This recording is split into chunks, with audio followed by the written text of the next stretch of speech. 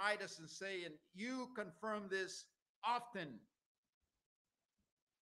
these things are good and profitable unto men, but avoid foolish questions and genealogies and contentions and strifes about the law, for they are unprofitable and vain.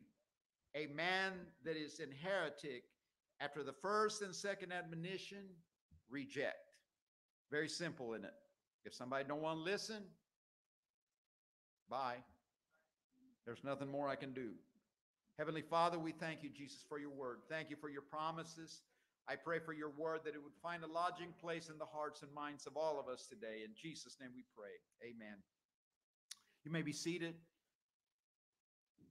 Years ago, I would say about 50 years ago, probably more, 55, maybe 60 years ago, I remember my grandfather. He loved puzzles. He loved putting puzzles together. And he put this puzzle together that had a bunch of pieces to it. I mean, it just a huge puzzle.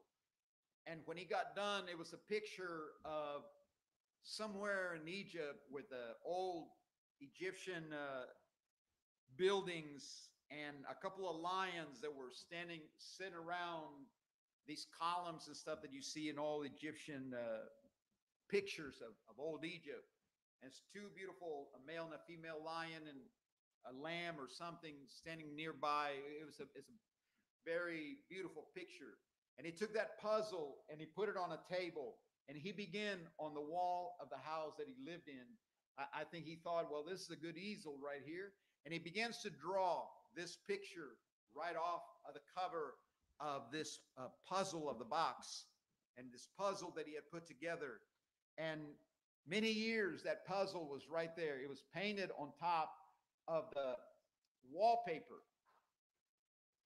And when my grandfather died, one of the boys, he had 5 boys and 2 girls. One of the kids took and carefully began to cut out the wallpaper with this picture. And somewhere in the family, there's this picture that is all rolled up that comes from a puzzle that our grandfather put together. Not only put it together on a table, but also painted it on the wall. But all of us have done puzzles. And the saddest thing when you're building a puzzle that would be that there would be a piece that is missing, or 2 pieces, and you look under everything. You look under the table, you look under the bed, you look under everything. Where is it's not complete until I find that other piece. And sometimes we cannot find the other piece, and we wad it all up and throw it in the trash, because a puzzle that is not complete is not any picture at all, really is not worth anything. But praise the Lord when you find all the pieces. Life is like that. Life is like this puzzle that we're putting together. None of us has got the whole thing put together yet. None of us knows exactly what the end of our lives is going to be. It is a mystery. But praise the Lord, the Bible says that he had a plan for you and for me before we were even formed. He said, before I formed you in the womb, I already had plans for you. I already knew your name. And I began to listen to a pastor this morning as he was talking about the plan that God has got it all rolled out. He's got it all painted on something. Your life, and in the plan of God, your life is beautiful. Your life is prosperous. Your life is full of envy, so to speak, because what God puts together, I'm telling you what, is just nothing like it. And our lives are like that.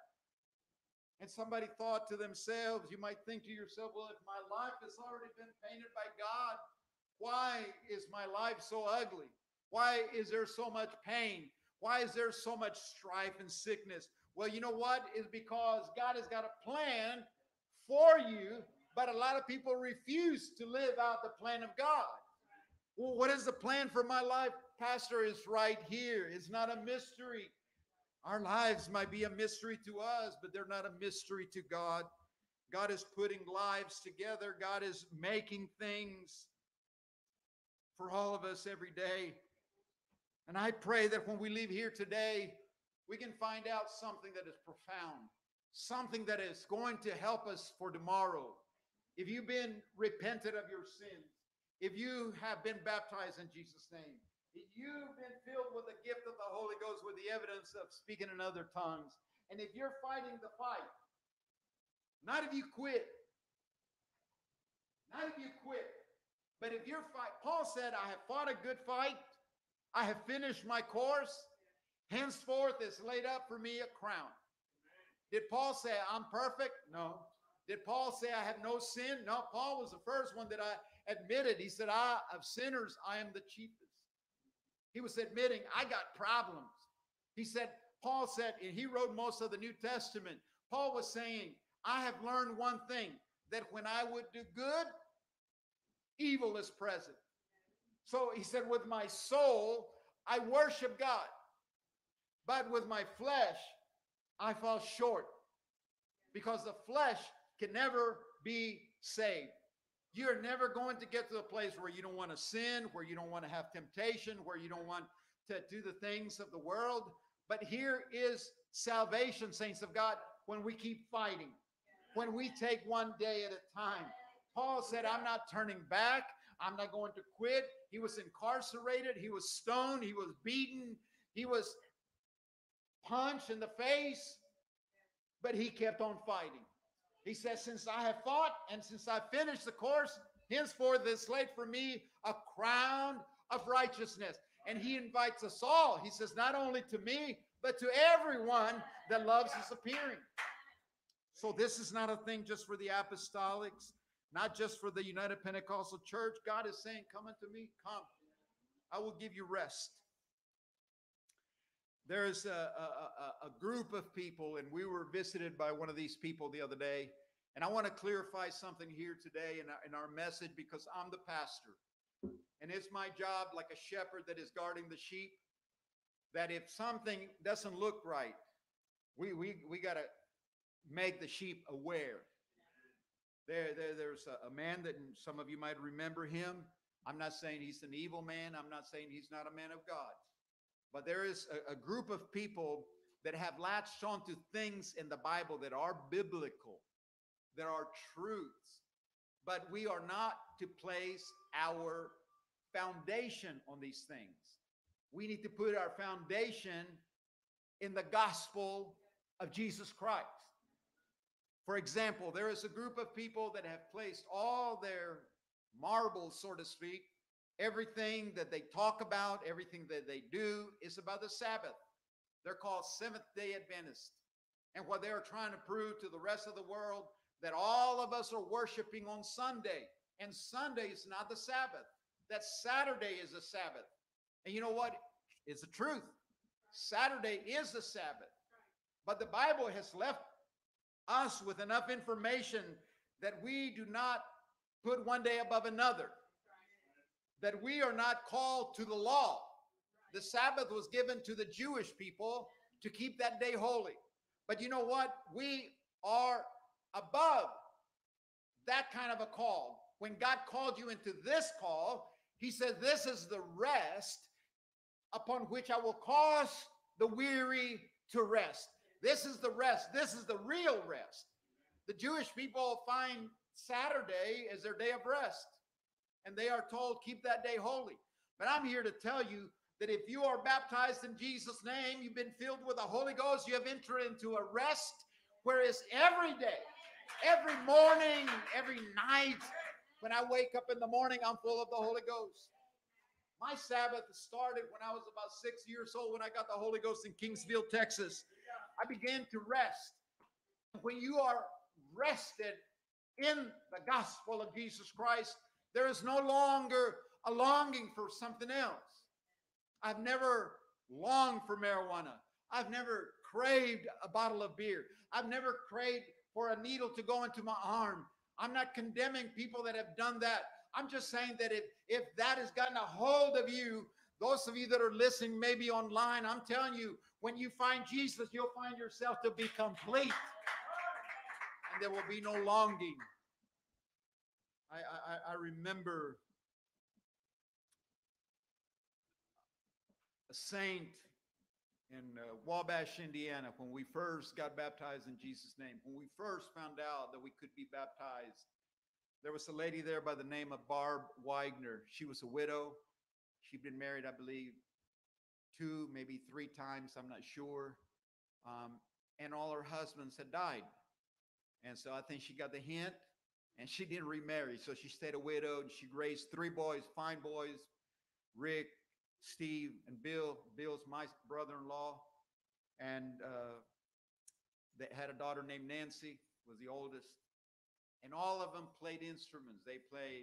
Steve played the saxophone, Bill played the organ, Nancy played the accordion, and Sister Widener played the piano, Rick played the bass, and they all would get up when we first got to that little church. For me to hear them sing, it just filled my heart. And they used to sing a song, I searched for him, and I knew not what I searched for. I longed for him, but I knew not what I longed for. But then I found Jesus and knew that I would search no more, for he filled that longing down in my soul. And I can sing that song today, that I'm not looking for another wife. I'm not looking for a love affair somewhere. I'm not looking for to get drunk. Why? Because I've got Jesus and I am complete. I am full. So, Pastor, are you saying you're perfect? No, far from it. But I got he, which is perfect, living inside of me. And I've got scripture for that in just a minute. But there are another group of people that are going around saying that Jesus is not the name, that Yeshua or Yashu or something else that is Hebrew, that is the name, that we need to forget about Jesus. And I'm here to tell you that if they think that God doesn't understand the name Jesus, they are absolutely wrong. The English name of Jesus is not recognized in heaven. Are you kidding me?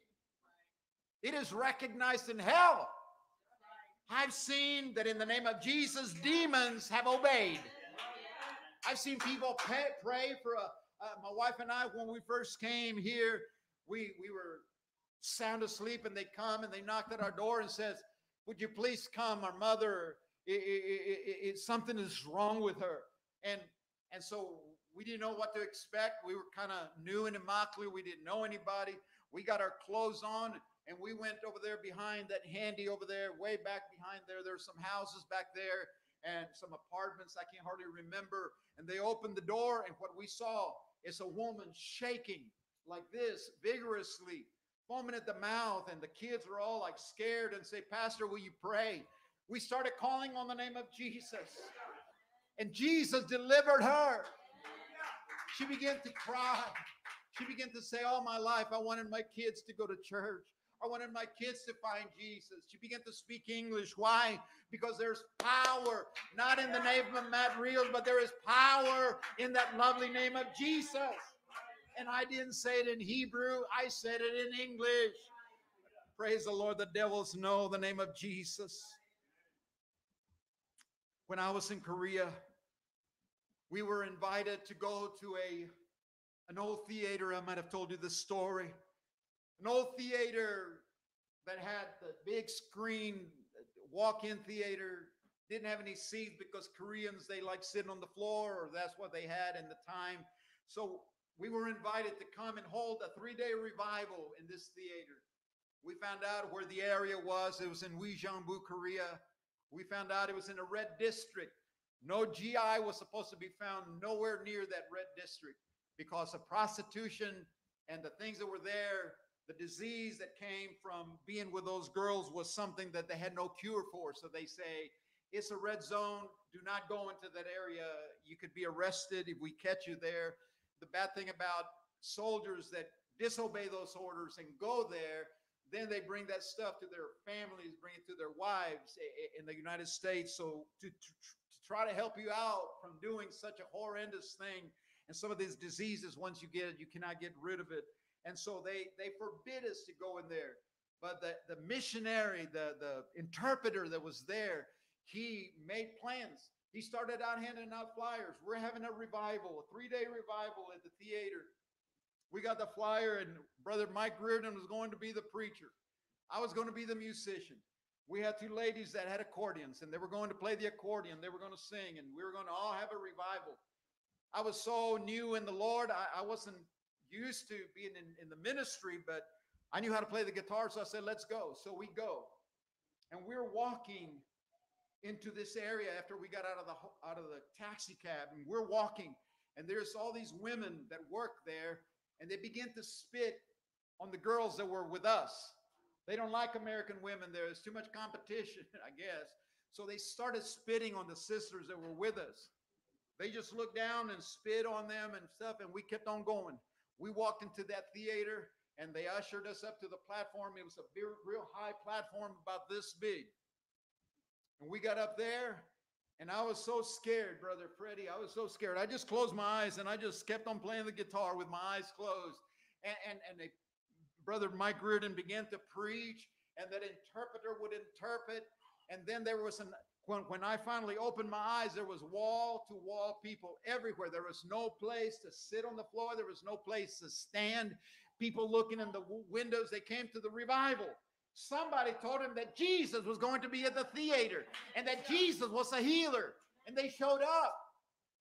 Now, my faith was not all that big. I thought, what in the world? What if Jesus don't show up and heal anybody? They're going to stone us. That's going through my mind. But praise the Lord for the Korean people that had faith. If we can go there and we can find Jesus, he will heal us. And people begin to get healed left and right. Brother Reardon would say, in Jesus' name. And the interpreter would say, Yesu Kanglisado. You know what? Jesus could understand Jesus, and he could understand Yesu Kanglisado. Why? Because he knows everything. He doesn't play games with it, no, unless you say it in Hebrew. Well, I don't know Hebrew, but I tell you what I do know. I know English, and I know how to say Jesus. And we saw, I didn't get to see it because I was so scared and had my eyes closed, but there was a lady over here to the left, came in with a growth. She had a tumor right here. It connected her chin to her chest. It was a big growth. And they testified of this. They said it really happened. I wish I would have kept my eyes open. I could have seen a real life miracle. But Brother Reardon goes over there and he puts his hand on the lady and it says, in Jesus' name. This lady was Korean, but the God that we serve understands everything. And he understood Jesus, where the power is in the name of Jesus. That tumor, boom, and it was gone. Gone. Those people shouted in that place and they jumped and they glorified God. So don't come telling me that I was baptized in some kind of a foreign name. I know him to be Jesus. We had a pastor just passed away. Brother Lopez, Frank Lopez, just passed away last week before. I don't know if it was a COVID, but he was up in age. But when he was a real young man, he traveled all over the place in Peru. Very strong in the faith. And I'll never forget, we went to a place in Humphrey, Oklahoma. Little bitty church, just a little bigger than this. Packed full of people. And all of a sudden, there was a young girl that was possessed. And she began to slither like a snake up here in the front and foam and cuss and all kinds of stuff. It didn't scare Brother Frank. You know why? Because he knew the name that was above every name. Devil, you can act like a snake. You can foam at the mouth. My God is greater than all that you try to prove or show or scare us here. Brother Frank Lopez was not afraid. He went and in Spanish, this is a Spanish church, he put his hand on that girl, en el nombre de Jesucristo. And those demons come flying out of that girl. She was healed that night. She began to speak in other tongues. Somebody was sitting over here, and I cannot not attest for what they saw. They said they saw 3 little things come out of her, walked out the back door and went out. I'm not trying to scare you. I'm just trying to tell you that God knows his name. He knows it in Spanish. He knows it in Korean. He knows it in English. Jesus, Jesus, Jesus. Now, if I didn't have scripture, I wouldn't preach like this. But the Bible says in the book of Acts, chapter 2, verse 27, the Bible says, and they were all amazed and marveled, saying one to another, Behold, are not all these which speak Galileans? And how hear we every man in our own tongue? Am I in the Bible? This is Bible. It happened on the day of Pentecost. How many of you remember the Tower of Babel? The Tower of Babel, they were building a tower clear to the sky. They're going to build the tower that go all the way to God. And God came and confused the languages. That's where all the language originated from. But on the day of Pentecost, God brought all those languages back to a heavenly language. When you speak in tongues, you're speaking a heavenly language. The devil would like to take credit for that. The devil would like for you to think, and a lot of people say, oh, when you speak in tongues, you are speaking in an evil language. No, the devil ain't that smart. The devil, all he can cause is confusion. But our God is bringing us together as we speak in that heavenly language. Saints of God, God is understanding. Our soul is understanding. Our ears and our mind cannot figure out what we're saying, but our soul is being directly attached to the living God. And so on the day of Pentecost, that's the first time people ever spoke in tongues. And the Holy Ghost came down, the Bible says, and it filled the house where they were sitting, and it appeared unto them cloven tongues like as a fire. And everybody began to gather around. Somebody said this morning that when we begin to unite in prayer, it's like the day of Pentecost. The Bible says they were all in one mind and in one accord. So when you and I begin to pray together for the same purpose, I'm telling you what, we don't have to go out and invite people. We don't have to go out handing out tracts. We don't have to go knocking on doors. You know who is going to knock at their door? God is going to knock at their door. They're going to find their way here. It's happened many times. People walking past here, they feel, I feel like I need to go to that little church. We have baptized people after people after people. And where are these people, Pastor? Well, there's some in Lehigh. There's some in Fort Myers. There's some in Texas. There's some people that we don't know where they're at, but God knows where they're at. Why? Because they belong to Him. They don't belong to Pastor Rios. I baptize you into the church. You know, God is not coming after Brother Rios. God is not coming after Brother Freddie. He's not coming after Brother Raymar. And I got news for you, Joseph. Joseph. I love this guy. I better not pick on him too much. But it's not about you, Joseph. God is not coming to get little Angelo, big Angelo. What are you saying, Pastor? Are we not, any of us, good enough? Well, no, we're not good enough. But you know what he's coming after? He's coming after a church. He's coming after one church. Not all the churches. He's coming after one church. He's coming after the church that has taken on his name. Somebody that is not afraid. Somebody that's not ashamed of the name. I'm not ashamed of the name of Jesus, for neither is there salvation in any other name.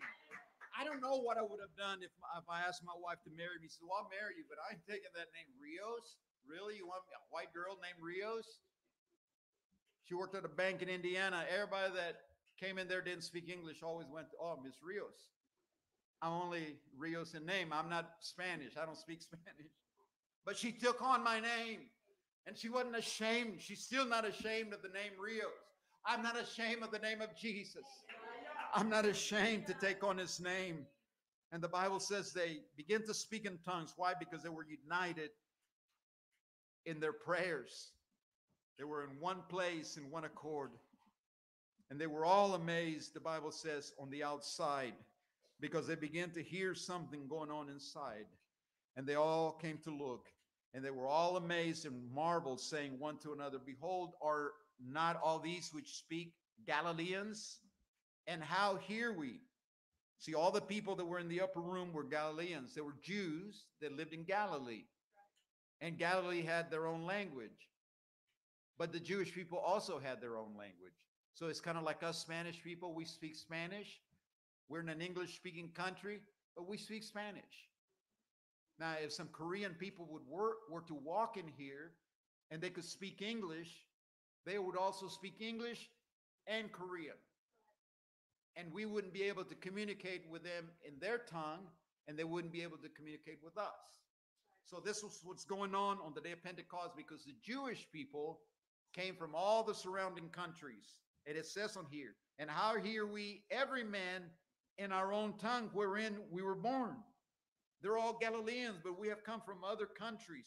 We have come from Parthians, from Medes, from Elamites, from dwellers at Mesopotamia, in Judea, Cappadocia, in Pontus, Asia, Phrygia, Pamphylia, in Egypt, and the parts of Libya about Cyrene, and strangers of Rome, Jews, proselytes, Cretes, Arabians. Oh, hallelujah. We come from all these other countries, but praise the Lord, we can hear them speak in the town, in the city that we were from. So don't tell me that our God can't hear us when we say Jesus, just because we're saying it in English, or El Nombre de Jesucristo when we say it in Spanish, or Yasiu if we say it in Korean. It's a saying that goes, necessity is the mother of invention. And to simplify what that means is when you have a need, you have a bolt or something that has fallen down the motor, and you can see the bolt, but you have no way of getting it. Your pliers are not long enough. Your fingers cannot reach it. And there's a necessity. You got to get that bolt out of there. You don't want that bolt getting inside of your motor and causing all kinds of problems. Not only that, but you need that bolt to put it back together. And so you begin to think, how am I going to get that bolt? You get a hanger. You put a hook on it. You can take a magnet and put on the end, a real strong magnet on the end of this hanger, and the magnetism goes all the way to the end. And you've invented something. Why? Because you had a need. So that's why they say that needs, necessity is the mother of invention. Everything that we have, people have invented. You don't want to invent something that is not needful. What are you going to do with it? You're not going to sell. We can look at that tripod in the back. It holds that camera beautifully. Somebody thought, I can stand here all day with a camera and I'll be all shaken. Or, hey, I got an idea. Why don't I take 3 sticks and put them down and put the camera on top of it? Why? Because they needed something. Now, the world has come to us, Christians, and say that we invented God because we want to know where we came from. We don't know where we came from. So in order to satisfy our curiosity, we have invented God, and we say, well, okay, let me see. Let me begin to write. In the beginning, God created the heavens and the earth. That sounds like an explanation. But I'm here to tell you, saints of God, when you begin to look at the Word of God, there's not a human being alive. There's no computer that has been fabricated that could ever do what the Word of God says. The Word of God can go in your ears, down into your mind, and down into your heart and begin to change you. The person that feels so lost, that is always turning to this thing, turning to that thing, turning to this religion, turning to this name, turning to this day, when they begin to cry out to God, God will lead you to a church, God will lead you to a pastor, God will lead you to somebody at work that says Jesus is the answer for you today. And we begin to see how it works. Oh, I see what you're doing, God. Here, the same scientists, the same philosophers that said we invented God, they're forever inventing theories. They come to us with theories. Why do they call it a theory? Why don't they say this is the truth? This is where we come from. Because a theory can be changed. Once they find out that we're wrong, evolution, do you know that evolution has been found to be completely false? We all understand evolution, right? And we understand evolution is part true. Things do evolve. But to say that we come from evolution, that is such a lie. They have found out now that we've got the DNA to prove that there is no way our DNA could have ever skipped over from an amoeba, and to be in a slug, to be in a shrimp, to be in a fish, to be in a crab, and to be in a frog. It just did not happen. Scientists know that that didn't happen. And you don't hear too many scientists now talking about evolution. Yes, we have things that evolved, like our skin. If you're out working in the field, guess what? You're going to turn darker. This is something that our Creator put in us. There's nothing smart enough. There's nothing intelligent enough to create anything that is even like us. So, saints of God, when you find Jesus and when you find His Word, you become complete. And I told you I would give you scripture. The Bible says in Colossians chapter 2, and I don't know if you have that or not. Colossians chapter 2, verse 8 and 12, 8 through 12. And I'm fixing to close in a minute. Colossians 2, chapter 8. This is Bible. This is not Brother Rios, not UPC. The Bible says, beware. Everybody understands that word, beware, right? You see a sign on a fence post, beware of dog. A lot of times there's not even a dog in there, but that's good enough for me, though, right? You know I'm scared of dogs. Beware lest any man spoil you through philosophy and vain deceit, after the tradition of men, after the rudiments of the world. In other words, they're trying to answer supernatural by using natural. Everybody follow that? They're trying to use telescopes, microscopes, computers. Those are natural things to try to find the spiritual things of God, and they're never going to find them. And he says they're using the rudiments of the world and not after Christ. For in him, the Bible says, dwelleth the fullness of the Godhead bodily. Anybody believe that? Say amen. Amen.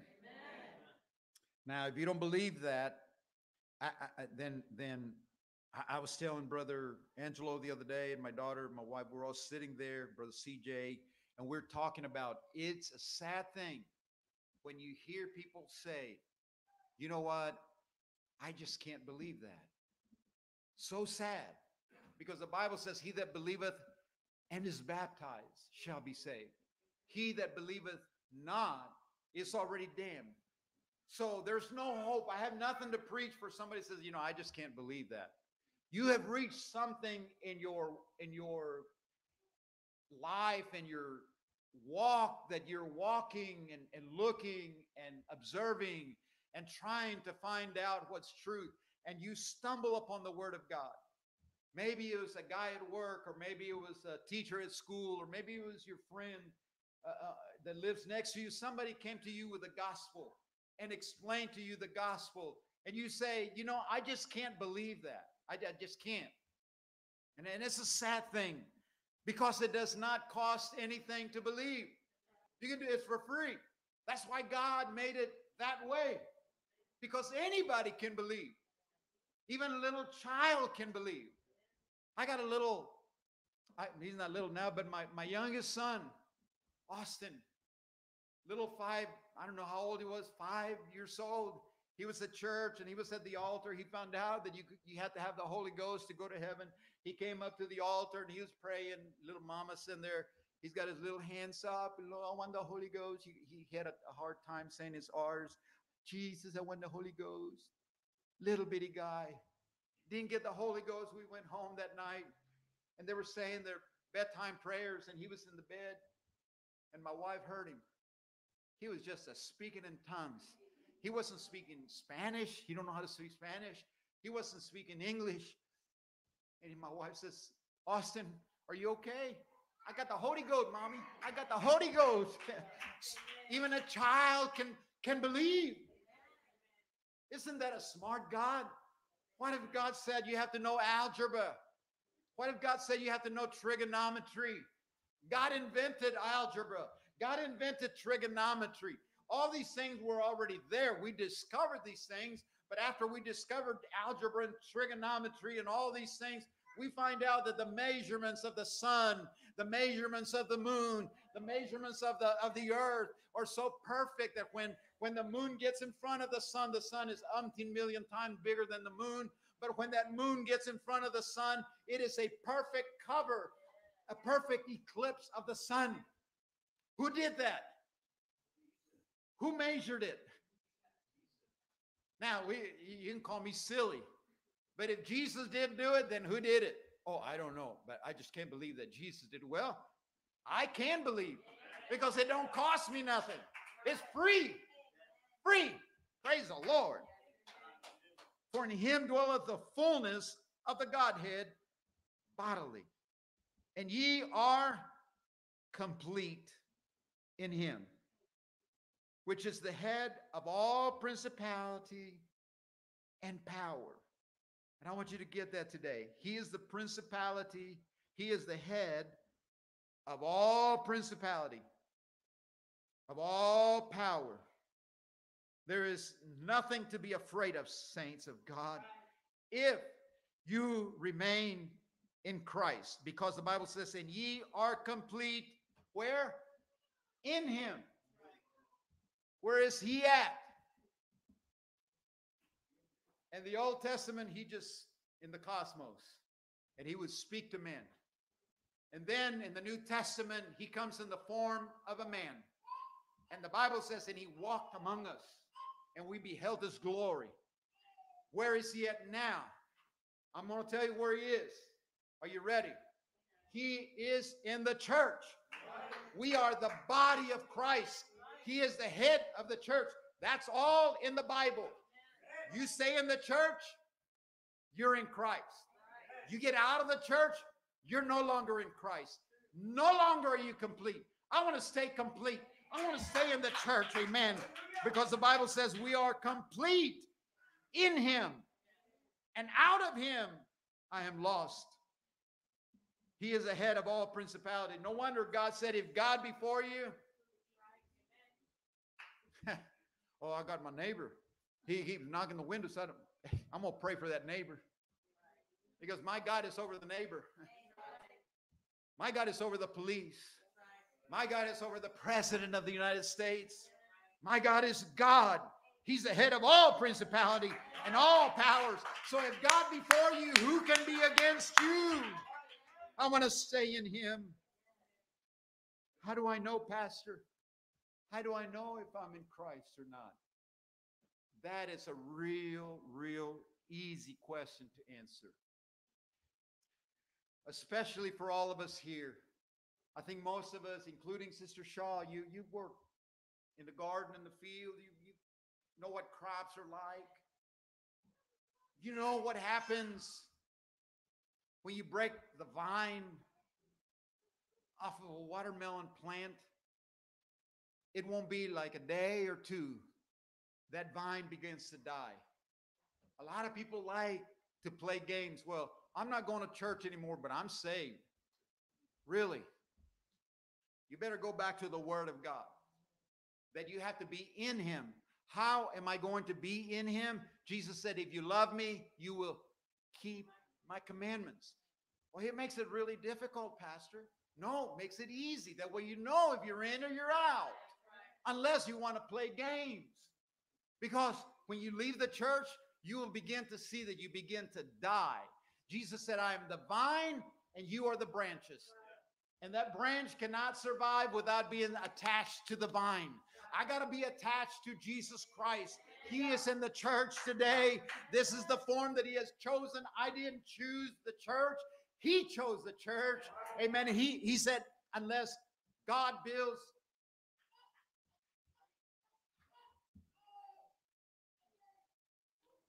Unless the Lord build the house, they labor in vain that build it. I'm not building this church. This is God's work. This is God's building. And you are complete in him, which is the head of all principality and power. Let's stand. In whom also ye are the circumcised, and the circumcision made without hands, in putting off the body of the sins of the flesh. How am I going to do that, Pastor? by the circumcision of Christ. It says, how? Buried with him in baptism. The people of the Old Testament, they had to literally be circumcised. You and I are circumcised when we are buried with him. Our sins are washed away. I cannot baptize you in my name. That would give you no power. But there's something about that name. I can baptize you in the titles Father, Son, and the Holy Ghost. There's no power there. But if I baptize you in the name of Jesus, amen. Buried with him, with who? With Christ. Look at the word right before there, Christ. Buried with him in baptism, wherein also ye are risen with him through the faith of the operation of God, who hath raised him from the dead. Oh, thank you, Jesus. We're not serving a God that is in the grave somewhere. We're not serving a God that is coming back as a little baby. We're not serving a God that is somehow buried in a grave or crucified on a cross. A lot of people like to carry a little crucifix. Oh, this is my God, right, mi Diosito. But we're not serving mi Diosito. We're serving a God that rose triumphantly. He said, I am he that liveth. Look at this miracle. He said, I am he that liveth. That word liveth means I live for everlasting to everlasting. I was alive before the world was formed, and I will always be alive. I am he that liveth and was dead. You can't do that, God. You're he that liveth. Oh, but our God can be at two places at one time. Our God can be living, living forever and ever, and come down to the dying thing like you and I. Once you are born into this world, guess what? There is no way out. There is no way out except for dying. He knew when he was born of a virgin, I got to die now. I got to die. Somebody said we taught him how to die. He taught us how to live. Heavenly Father, we're so thankful that all we have to do is believe and obey, oh God. If we obey, if we truly believe, we will truly obey. And we will get in Christ, which is the head of all principalities and powers. Help us today as we go to our separate homes, as we dismiss from this place. Help us to be ready, oh God. Help us to be in Christ. And we are complete in you, Lord. In Jesus' name we pray. And everybody said amen. Lord bless you.